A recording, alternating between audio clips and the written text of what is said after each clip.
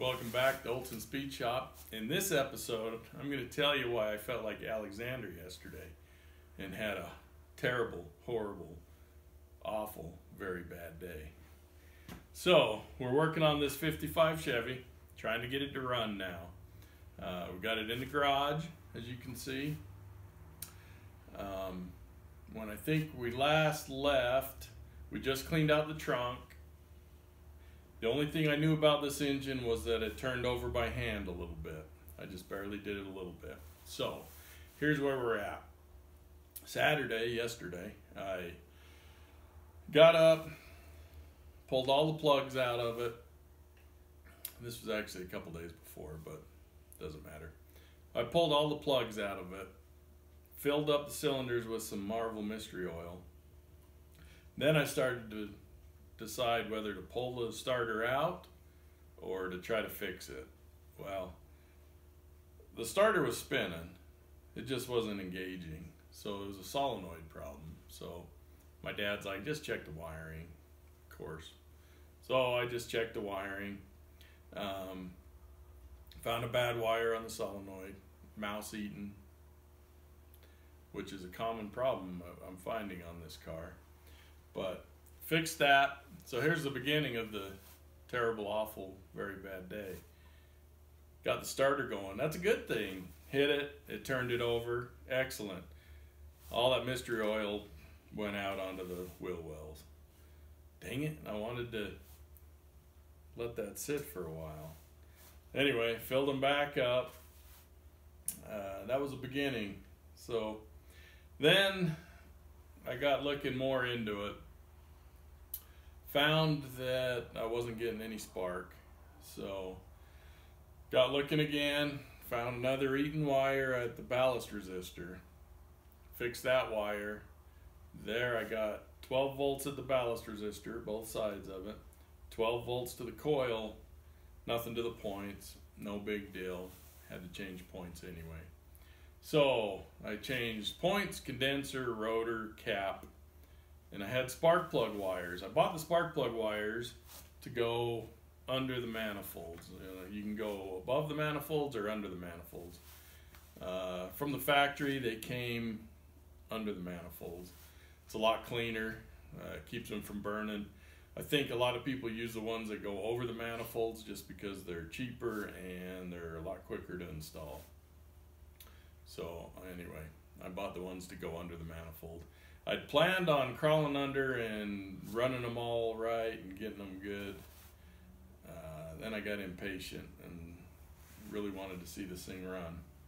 So I took my under the manifold wires, ran them over the manifold. I will eventually run them under the manifold, but I kind of want to hear this thing cough. I want to make sure it runs. And I'm not a very patient man. But, so, anyway, that's where we're at there. After that, I've got spark. I've got spark at the spark plugs. That's half the battle, so we're good there. We have spark. I wanted to change on the oil before we get cranking it. So I dumped the oil, and then I went to change the oil filter. Now, in 1955, these cars originally came without an oil filter. I've said this before, Chevy thought that their engines run so clean they didn't even need an oil filter. They quickly found out they did need an oil filter. And so there's two options. And we're talking early 55. You can go to the dealer and have them install one, or the dealer just installed them when they got them, one of two things. If you bought one without, you could take it back to the dealer and get it installed. Done a little bit of research on it. Now, you guys can comment and correct me if I'm wrong, which I very well may be wrong. But what I've came to the conclusion of, or what I've researched and found, is on your oil filter housing on the 55s, in side note, in 1956 they put that housing on the block itself, and it's not up by the carb on as the 55s are. But I've heard that later 55 Chevy decided they needed that filter. So from the factory, they put them on. If they came from the factory, they were all black. If you have a filter housing and it's blue, that's a dealer option. A dealer had put that on either after or right when they got the car, they put that on before they sold it. So blue is dealer option, black is factory, only 55. 56s came, like I said, with it on the block, kind of like the normal small block Chevys, except that it wasn't a spin on, it was a cartridge type filter. So anyway, let me continue on why I had a bad day. As I was messing with spark, getting things working, starter was working, spark was working, oil was changed, I needed to take off my oil filter housing completely. As you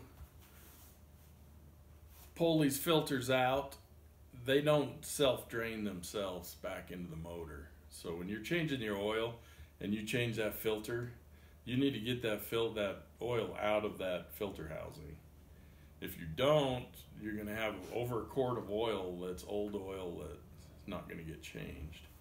So I did what I thought was a good idea and just tried to figure out a way to suck that out. And I knew my wife had a little turkey baster. We just talked about it.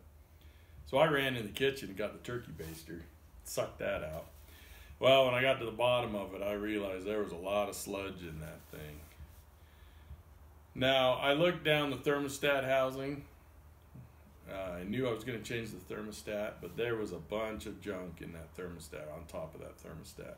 If you remember from the first video, when I looked through this, the actual radiator hose was eaten up by mice. Maybe we ought to call this car Jerry. Or was Tom the mouse? No, Tom was the cat. We'll call it Jerry.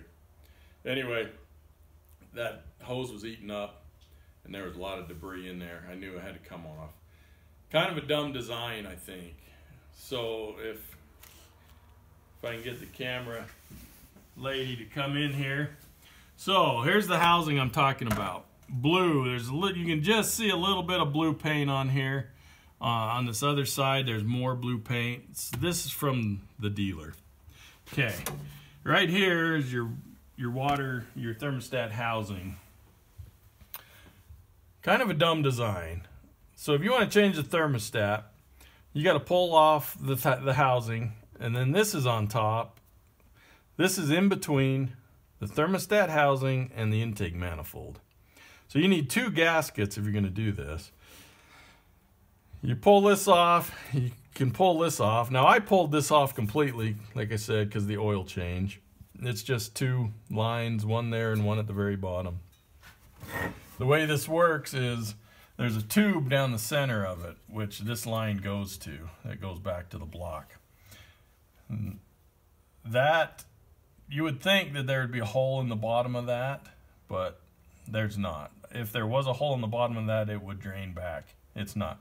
The way this works is oil comes in through the bottom, up that tube, and gets to a point, goes out the filter to the outer edge, and then back to your engine. Now that could be vice versa. It could come up through here, through the filter and in. I think it's the other way around though. Anyway, crappy design to make this bracket part of this, I think. It just adds another area of leaking. So you need two gaskets, like I said. Anyway, I've changed the thermostat, it's good to go. So the next part was to get some fuel going. Got me this boat tank here. I thought this is going to be slick and easy. Got fuel line that I was going to run directly to the carburetor. I got me a clicky-clacky fuel pump. I'm like, oh, there's nothing that could be that much easier than that. And you can see I had this hooked up. It's grounded there.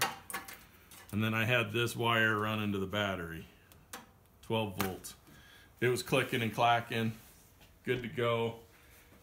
Went back to the carb. Never could get fuel to the carb from it. Clicky clacky's just not working. I pulled this off. I actually clicky clacked. I actually got it working, and it never brought fuel out of there. It's moving, but it ain't moving fuel. So that's the other bad part.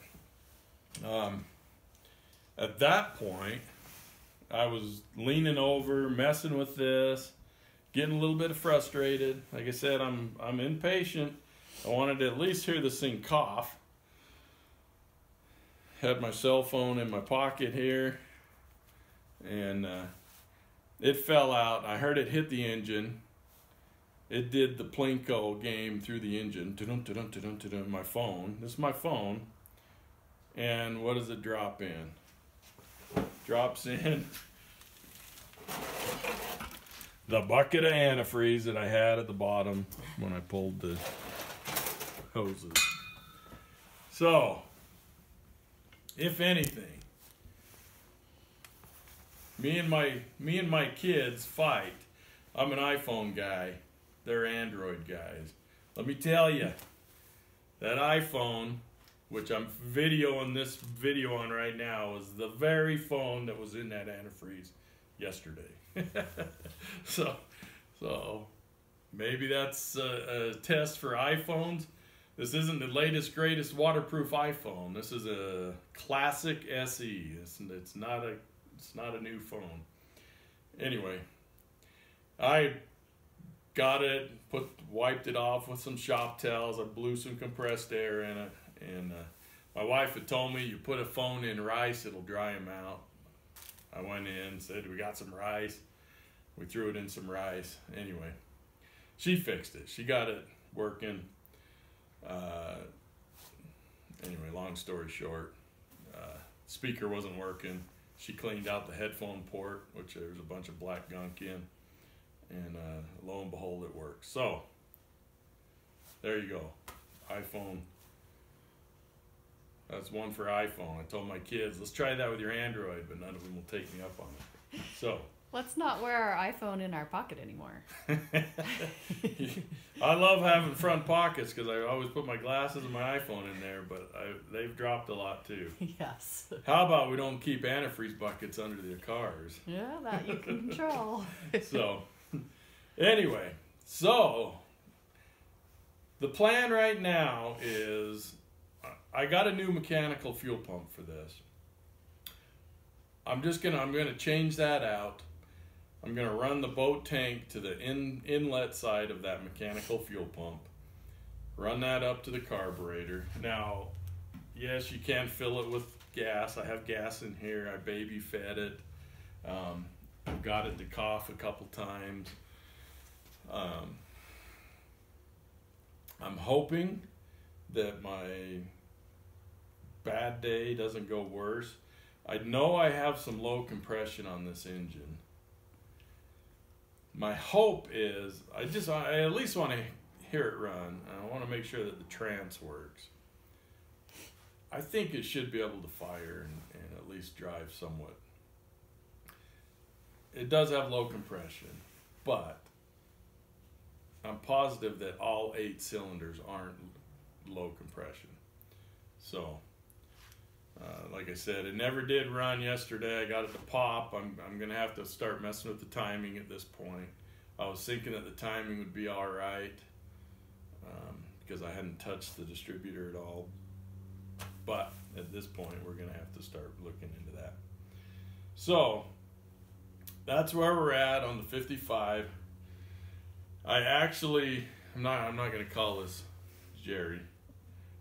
I actually named it. It's going to be called Nadine. There's a reason for that. Maybe I'll get into that on another video. But I also want to talk about another 265 engine that I picked up. After we got this 55, I started looking into these 265s, and they're not a real popular engine. They're kind of like the 307, the modern 307, or the 307s back in the day. Kind of hated upon. People say you can't get a lot of horsepower out of them. They're low compression. Their front mount engines. Their starter isn't built in the block. The bolts to hold the starter are in the block, like the 57 and on V8s were. But that kind of had me thinking that there's so many people hating on them that I might want to do something with it. I've got the Frankenstein car that I'm gonna build. I'm getting pieces for it. I've got a 27 Essex. I've got a 32 Ford frame. I've got a Ford rear end. And I'm a Chevy man. I got looking into that, and I'm like, I don't have one Chevy part on this car that I'm building, this hot rod. And so I decided 265 would be a great engine for that. So I got searching the internet, found a 265 that was in my price range. That was a really good deal. And let me show you that. Where is it? It's in the S10. Oh. The Mini S10 is actually pulling its weight as a shop truck. So, this, you can see we're a little sagging here, but we got a 265 out of a 56 Chevy. It's known, it run and drove into the garage. So it runs and drives, and the guy pulled it because he had a 350 crate engine that he was putting in a 56 Chevy wagon. It's going to be a cool project. I can see why people don't want to go through the hassle of these 265s, but this is what I'm going to do with it. The whole point of my build, my hot rod build, is I want it to be like a 50s era hot rod, like a guy would build in the 50s out of parts. You know, I found a wrecked 56 Chevy that had a V8, yanked that 6-cylinder out of the Essex, put in the V8, and anyway, so I'm gonna get this engine, I'll clean it up, I'm gonna put the Duntov cam in it. In fact, I'm looking for a Duntov. Now 55 and 56 had a special cam. They were the 077 cams. 57 and later went with an 097 cam, Duntov. So if you know where a NOS 077 cam is, now I can use an 097 also, but I'll just have to put an oil relief in the back of the cam so it has oil pressure. But that's not a bad thing to do. It's actually fairly easy. So 077, 097, the exact same spec cam other than the oil relief in the back, and I'll take either one. If you know where one is, shoot me a comment, and I read all the comments that I get. So I'm gonna put that in. It's a solid lifter cam, straight out of the 50s. You could buy a 56 Chevy and you wanted to hop it up, especially one like this. This is the 2-barrel Rochester. You went down to your dealer, you bought the Duntov 077 cam, solid lifter cam, slapped it in, of course change out your carburetor, and I guarantee you when you're at a car show, if I pull up in my Essex with that solid lifter cam, the old school guys, that sounds pretty good too, the old school guys will turn their heads and look at it, and it'll bring back memories. It's kind of funny because I wasn't even born when that was around, but that's the stuff I dig, and that's what I'm building that hot rod for, and hoping to get it built in a couple years and be out at Speed Week with it, not racing it, just cruising it. So that's where we're at on the 55. Wasn't a very good day. Didn't get it running. Dropped my phone in antifreeze. I bled a little. Probably cussed a little. And then I got a bad foot, and it sure acted up yesterday too. So it wasn't a very good day. But it will get better. So stay tuned. We'll see if this thing can run. Worst case scenario, if there's not enough compression for that thing to run, I'll take all the parts that I put on it, I'll put it on this, whether we plop that into the 55 or whether that goes into the hot rod. It's still money well spent. And all in all, it's not that much money for points and cap and fuel pump, and it's actually pretty cheap. So anyway, hopefully next week at this time we'll have a running Chevy. Hopefully it's driving. Running, driving, it won't be braking as far as stopping. But we got reverse, and we got forward, and we got an ignition switch, so that's good enough. We'll take it for a spin around the neighborhood. Keep your fingers crossed. No more bad days, and we'll talk to you guys later.